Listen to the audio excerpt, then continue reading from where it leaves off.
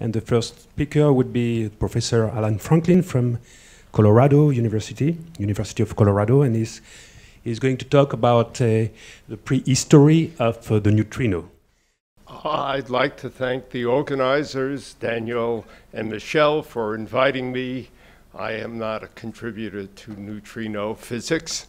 I'd also like to thank the European Physical Journal, particularly Section H, for sponsoring this talk.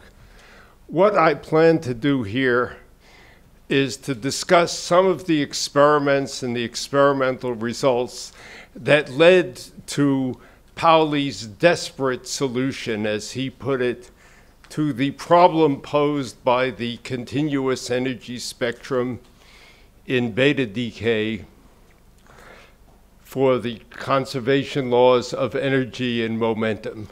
He proposed that in the atomic nucleus there was another particle besides electrons and protons, which was very light, neutral, and had spin a half. And how that came to be is a 30-year story, which includes mistakes, wrong turns, and is not a history of unbroken success. The story begins with the discovery of radioactivity by Becquerel. This story is well known. He was engaging in the family business of phosphorescence, which both his father and his grandfather had done, the delayed emission of light by minerals when exposed to light. And his idea was to see if the exposure to bright sunlight would produce the then newly discovered Röntgen or X-rays. Unfortunately, the weather wasn't good, and the story, and it seems to be true, was he put the photographic plate in a drawer and put the uranium salt on top of it, and then some days later when the sun came out, he took the plate out and developed it and saw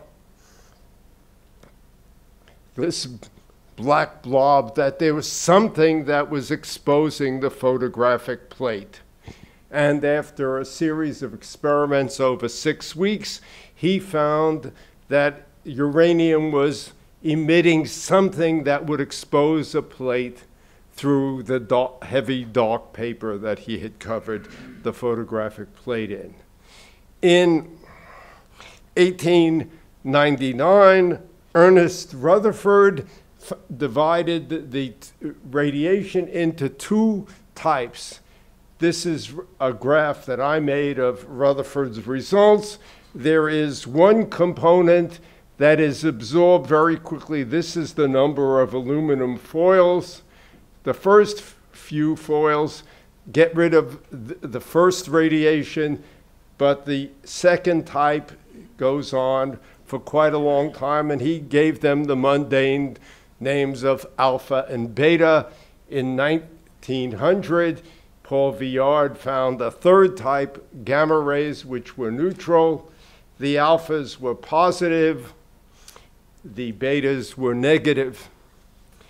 And in the early 1900s, both Becquerel and Kaufman showed that the beta particles had the same charge as Thomson's negative corpuscles, not yet the electron. And Kaufman and Becquerel found also that the beta particles emitted by radium actually showed continuous energy spectrum, but nobody worried very much about it. They thought that, one, the sources were not pure sources, and two, that the electrons were losing energy as they got out of the source. In 1904, William Bragg the Elder showed that the alpha particles had a finite range in matter, and that they argued that they were monoenergetic. This is Bragg's data. It's a very odd graph. Here we have the amount of ionization going up here, and this is the distance. So the ionization goes down as the distance goes up, and there are two breaks in each curve, which he associated with alpha particles of different energies. He also argued that if the absorption or the removal from the beam of particles had a constant cross-section as it passed through matter, that if they were monoenergetic, they would exhibit exponential absorption. And this was the work that Schmidt and Hahn, Meitner, and von Baer found in Germany. This is Schmidt's work in 1906. He has radium C, which again shows us two straight lines. This is the log of the intensity, again in radium B, and he associated this with two monoenergetic groups of electrons. This is the work of Hahn, Meitner, and von Baer, and this is roughly a straight line. Again, logarithm showing the exponential absorption. And they assumed that that showed that the electrons were monoenergetic. In 1909, William Wilson, who doesn't get mentioned much, showed that the emperor and the empress had no clothes. He demonstrated that, in fact, the absorption of monoenergetic electrons from beta decay was not, in fact, exponential, but was, in fact, linear. Here is Williams. He used two different apparatuses, bending them in a magnetic field and restricting the radius of curvature so he could determine the energy. He then plotted the absorption as a function of energy. This is his second one. The first one used radium bromide, the second radon, and the detector was an electroscope. And here's, Wilson was a young student working with Rutherford in Manchester, and here's his result. And it's quite clear that it's, except for something toward the end, it's linear absorption, not exponential. Here's, if you plot the log, that is not a straight line as it would be for exponential absorption. Now, Wilson, by the way, Wilson's paper is, to my mind, a masterpiece of experimental exposition. He does virtually everything right. He worried that he was disagreeing with Meitner, Hahn, von Baer, and Schmidt, all well-known physicists. And so he worried about why he was getting a disagreement.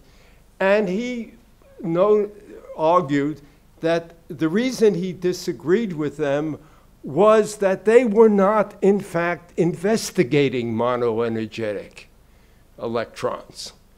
What he showed was that if you had a range of energies, and if the low energy electrons were preferentially absorbed and the electrons lost energy in passing through matter, that you would, in fact, get exponential absorption. This is Wilson's calculation from his 1909 paper.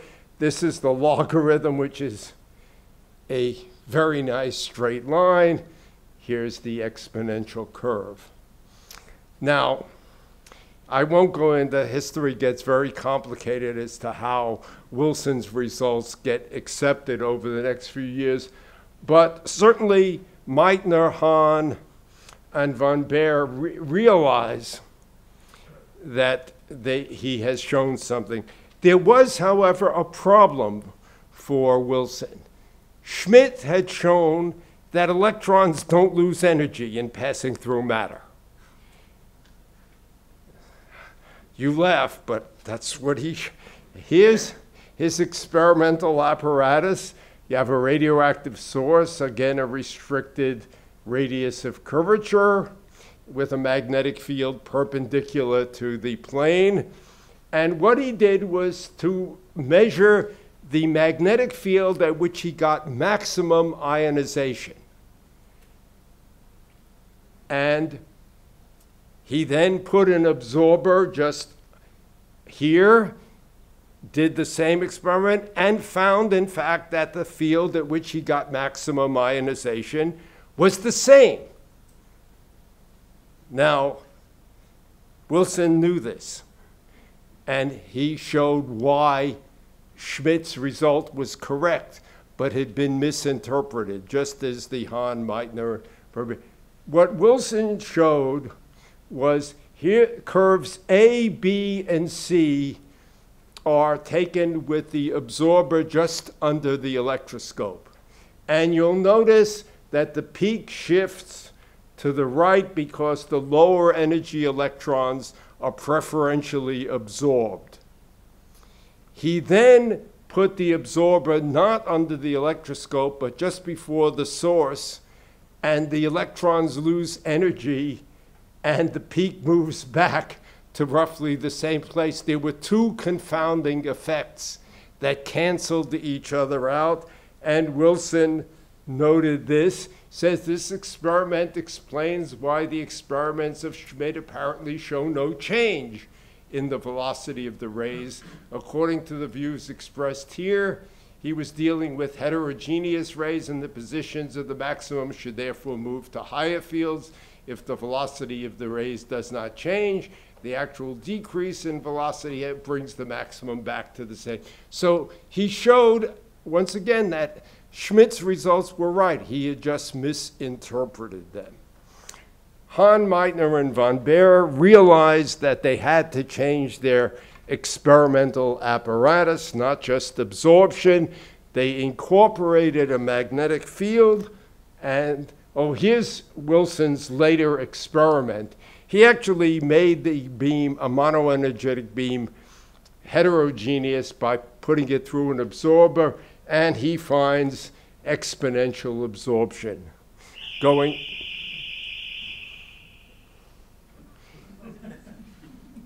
Wilson's results were great, but.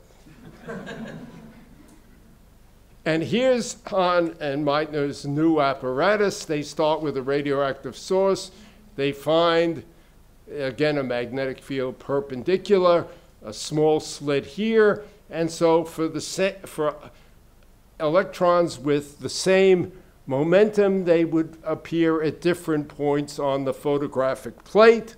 And here is their first result.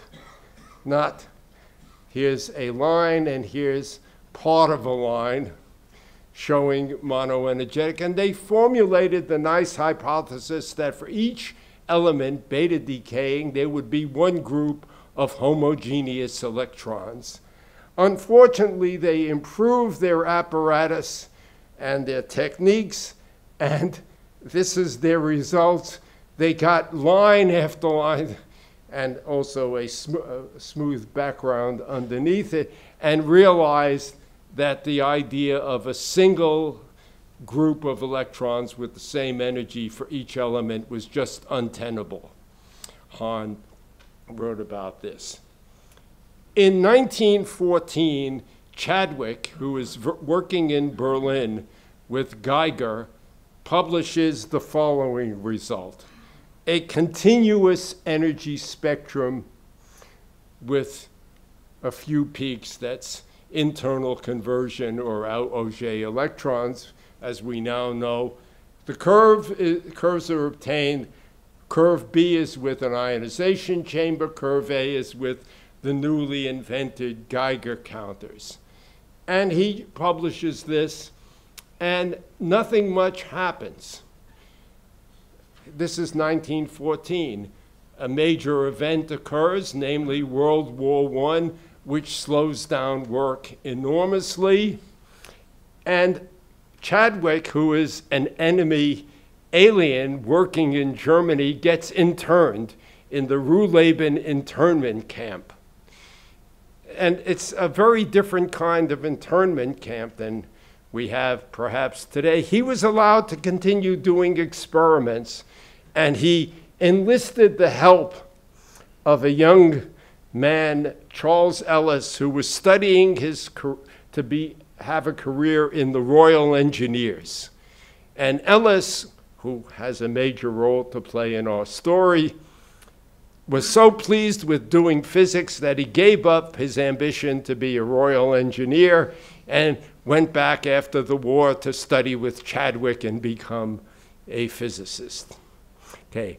After the war, Meitner poses some difficulties for this continuous spectrum. She says, if the nucleus is a quantum system, then the beta decay coming off would be a transition from one state to the other and should be monoenergetic.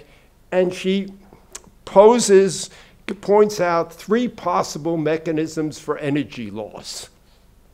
These include the Compton effect, the scattering of gamma rays off electrons, changing the energy of the electron, Bremsstrahlung, where the electron loses energy, or electron scattering. And she also said that, hey, nobody had ever reproduced Chadwick's results. So in 1923, Chadwick and Ellis replicate Chadwick's original results, getting the same result. They also note that Meitner's mechanisms do not work, that radium-E, bismuth-210, does not produce any gamma rays, so that removes the idea of Compton scattering or Bremsstrahlung. And also, electron scattering would produce 2 electrons per beta decay, and Moseley had already shown, this was before he was killed at Gallipoli, that beta decay produced only 1 electron per decay. So they concluded that, in fact, here's Chadwick writing, by the way, to Rutherford saying, I get photographs, but with a counter I can't find anything. Here's Ellis and Worcester. They are left with the conclusion that the disintegration energy from the nucleus is at varying velocity. That they had no idea as to how to explain this. And one thing they said was, well, we could say energy conservation doesn't work. But they say, but an explanation of this type would only be justified when everything else had failed, although it may be kept in mind as an ultimate possibility. We think it best to disregard it at the moment. But they also pointed out that you could, in fact, find out whether or not the spectrum was continuous. What you needed to do, and they used radium-E because it produces no gamma rays, and you can only measure. If you measure the average energy of the electron, and it is a continuous spectrum, you would get the average energy as shown in the spectrum that you find with ionization. If it was losing energy by some process or other, which they did not know, then the average energy would be the maximum energy. Here's the spectrum. If the spectrum is continuous, you would get an average energy of 350 kilovolts. If not, it would be virtually a megavolt. And they said, this is a measurement we can do. We can measure the average energy. There was, however, a problem, given the technology available at the time. They were faced with what you might call catch-22. If you measured the average energy, the total energy, as they were suggesting, you couldn't count the number of electrons, and you couldn't get the average energy. If you counted the number of electrons, you couldn't be sure that you were measuring all of the energy. They were going to use a total absorption calorimeter. But fortunately, there was a background that enabled them to solve the problem. When radium E, bismuth-210, decays, it produces polonium, which also decays. It decays by alpha emission. And what you then get is a curve here. The total energy is, here's the polonium energy produced, increasing as and here's the difference is the energy produced by the beta decay of radium E. And if it's due to the beta decay, it should fit the lifetime, which it does. Fits 5.1 days very nicely. But how did they get the energy? If you look at it, this is enormously clever. The ratio of the heating effect to radium E to the heating effect of polonium at any given time is this expression, where X is the ratio of the energy of a polonium decay to the average energy of a radium E decay. Now, polonium is an alpha emitter. You can measure its decay exactly. Alphas have a monoenergetic spectrum. And so the polonium was known, and so at any given time, they could, in fact, measure X and get the average energy. And here's their results. This is for, you'll see here that they get 339,000 volts, 340, 350. Their average is around 350 kilovolts, which is clearly not the maximum energy. They did it also with different sources of different strengths, again getting roughly the same answer. Meitner and Othman reproduced the experiment. This is 1927 by Ellis and Worcester. 1930, Meitner and Othman reproduced the experiment. Ellis and Worcester conclude that it has to be continuous. Meitner writes to Ellis, and they had had a fairly nasty correspondence up till then, saying, we have verified your results completely. It seems to be now there can be no doubt that you were completely correct in assuming that beta radiations are primarily inhomogeneous, but I do not understand the result at all. Neither did almost anybody else. Recall that beta decay was thought to be a two-body process. Nucleus decays to an electron and a daughter nucleus. Conservation of energy and momentum require a single energy for the electron. There were two alternatives proposed. The first was to give up conservation of energy. And I was surprised to find how many people, including some very good physicists, were willing to give up conservation of energy. Here's a letter from Albert Einstein in 1910. It says, I have high hopes for solving the radiation problem without light quanta, but I have to renounce the energy principle. C.G. Darwin, in an unpublished manuscript, talks about giving up the idea of conservation of energy. Bohr, Kramers, and Slater, in this famous 1924 paper on the quantum theory of radiation, give up conservation of energy.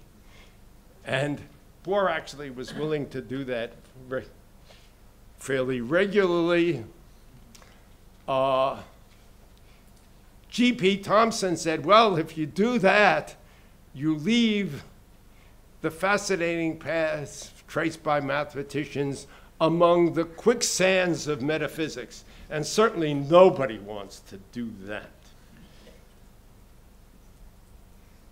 And there was the other alternative, namely, here's Bohr in 1932. He's still hanging on. He says, we don't know enough about quantum systems to say energy is conserved. And finally, Pauli writes his famous letter in 1931 to his fellow radioactive ladies and gentlemen who are attending a conference. He is attending a ball, said his attendance was required at the ball. And he proposes the idea of a neutral light spin-a-half particle. It solves the conservation of energy and momentum problems. It does not. It solves also the problem of nuclear spins. The problem for nitrogen-14, for example, was if nitrogen-14 had 14 protons and 7 electrons, which it had to have half-integral spin. But it was known to have spin 1. If you add the 7 neutrinos, you can allow spin 1. And it doesn't solve all the problems of the nuclear model of the atom, but it solved 2 of them, and that the other problems get solved later. And I will leave that for later speakers. Thank you.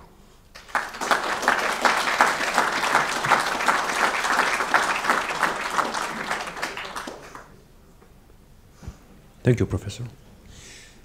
So we can open the question session. So please give your name and affiliation. Hi, Stacy.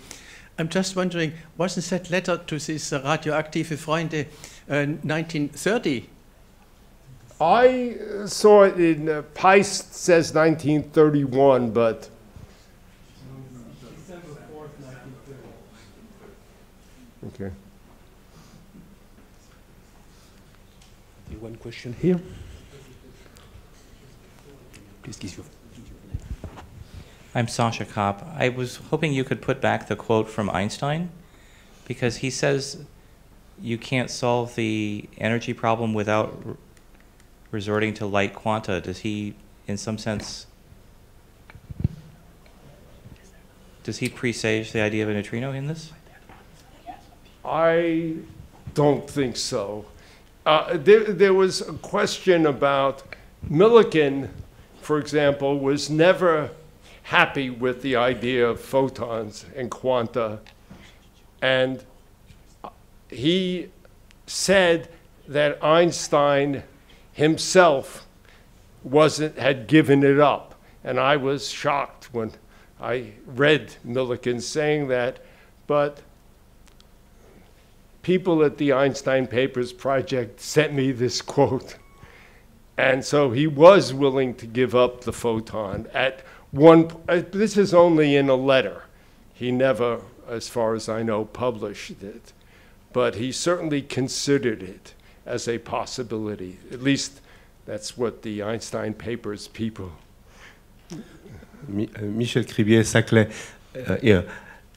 You quote a letter, if I remember, from 1932, so after Pauli's idea, from Bohr. So yeah, it's a lecture he gave at the British, I think, Chemical Society. But does it mean that Bohr was not aware about this hypothesis, or he doesn't believe it enough? Or? He is still willing to hold on to the idea that energy isn't conserved. Okay. You know, this is not the first time he gave it up. He gave it up in 1924 also. And actually, the history of energy, there are a whole set of experiments. I haven't talked about them. It takes until about 1936 with a whole set of other experiments which finally convince even Bohr that energy is conserved in these processes. But it's, again, not a simple story. I mean, Bohr is not dumb. So what you say is Pauli's idea to propose this idea of neutrinos has been a long time to be adopted by most of the people. I don't know when, I've never looked at when it finally does get accepted, but there are other problems that the neutrino does not solve. For example, if the nuclear, which only gets solved with the discovery of the neutron by Chadwick and Heisenberg's further theoretical work on the nucleus. But until then, you have the problem of the nuclear magnetic moment should be much, much larger. Remember, you have electrons in the nucleus, and it's EH bar over MC, and the M of the electron is 1,800 times. So the fine structure, or the hyperfine structure, should be much, much larger than it was measured to be. So that doesn't the neutrino doesn't solve all the problems. Also, there's a whole set of confusions about whose neutron. Pauli called it the neutron, and whose neutron are you talking about? And there is a confusion in the literature. So I would like to point out that, Rutherford, he nominated Charles Barkla, for Nobel Prize. He had continued. Barkla is the person who did the work very, very important about the spectra of the atoms and so on. And then he praised him for not believing in those photons. We British, we don't believe in that sort of thing, that sort of nonsense. And actually, Pierre Weiss also nominated Einstein for several things, including Pierre Weiss was from Strasbourg. He was a very great scientist, and something like maybe 14 years older than Albert Einstein in Zurich. A colleague of him, he said that Einstein had confided in him, in his nomination, that the most difficult thing he ever did was the idea of photon, because he just couldn't be sure that it was correct, you see. He was very worrying about that, about the photoelectric effect and things like that. That's what happened, So, there's a famous letter from Planck nominating Einstein for the Prussian Academy of Sciences, where he says, well, he's doing great work, and when you work at the frontiers, you're going to make mistakes like the photon. Sure. That's absolutely true, yeah. And even Compton, whose work really argues for the photon in 1923, in 1925, in a later paper by Compton and Simon, is still saying, it's not clear that we've done it all. He actually does not only the energy change, but he measures the angle of recoil of the gamma ray to show that it fits the photon idea. And so that takes time, according to Roger Stewart, who knows more than I do about this, you don't really get the full acceptance of the photon till sometime around 1930, give or take a few years. Yeah.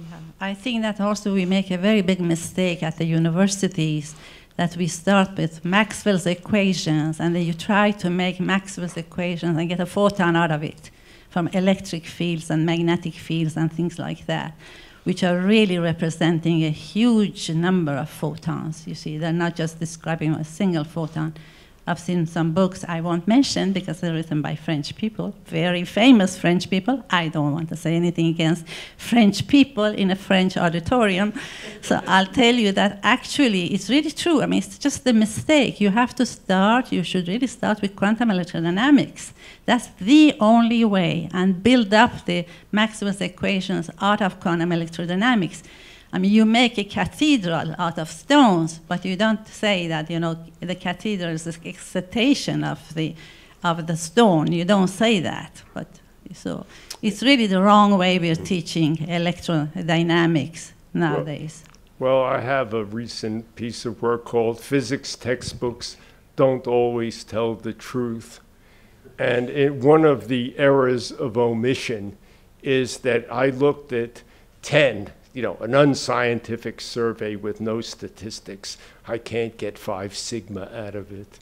But only 2 even mention any experiments on the continuous energy spectrum, and only 2 out of 11, and only 1 mentions Ellis and Worcester. And so the guys who played such an important role here rarely get mentioned in physics textbooks. But then again, that's not their purpose.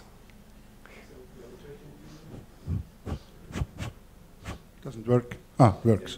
Yeah, Christian Spiering, DESY.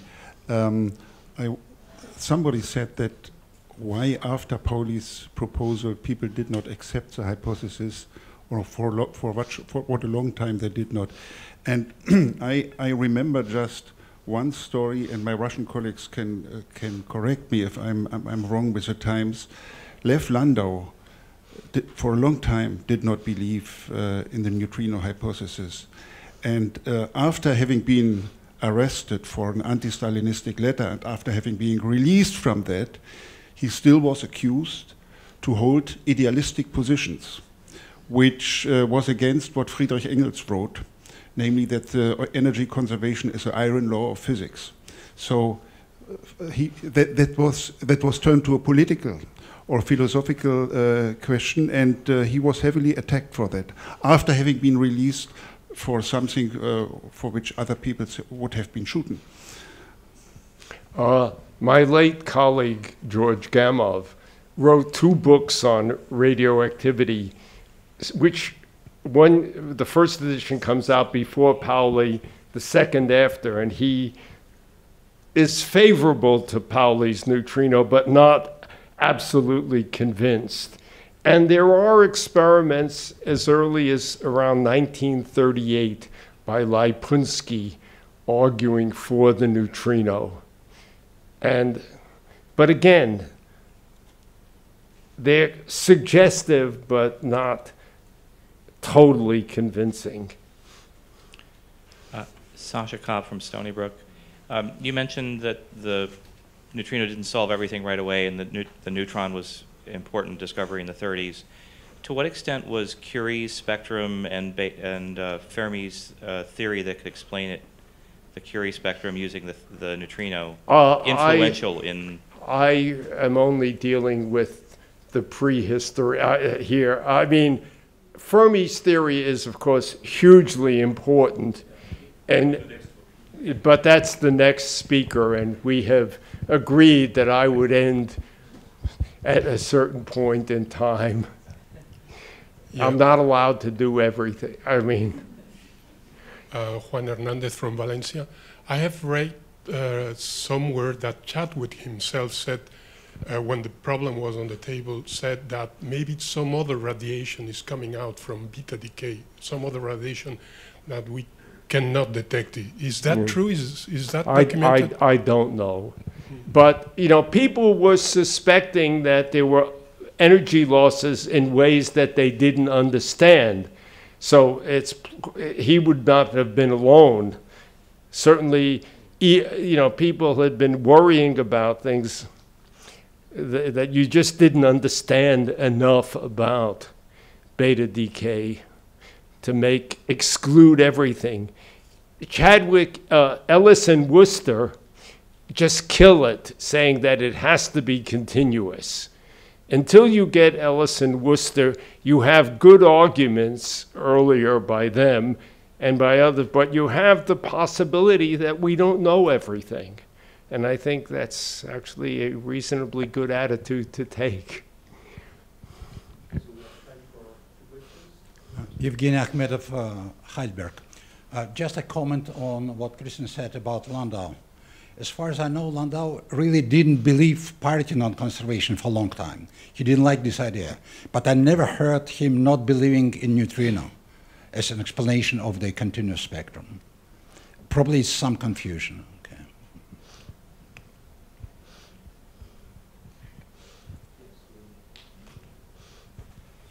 I have a question now. What was the idea of the composition of nuclei in the 20s and, I mean... Protons and electrons. But I thought that there were protons and pairs of protons and electrons, not just protons. That was an idea that Rutherford suggested, but you know, he had an idea that there could be a very tightly bound state of electron and proton, but I don't think it ever penetrated the whole physics community. The major model was just protons and electrons. But how then could you explain the masses of the nuclei? I mean, you miss half of the mass if you don't have enough protons. No, they had 14 protons, 7 electrons for nitrogen 14, or 3 protons, 3 electrons for lithium 6. There was no problem with the mass. The problem was spin, and in fact, in the letter, Pauli says, the first thing he says is, I've solved the spin statistics problem. So maybe we just have time for one question? Yeah, just state your name. Pierre Ramon, University of Florida. Since I think we're going to see this letter quite many times over the next few days. I think that in that letter, the neutrino had to be massive. And the reason is because, right, it had to have a magnetic moment in order to stay around the nucleus. Yeah, correct? He says it is not traveling at the speed of light. He's very clear on that, but that the mass has to be quite small.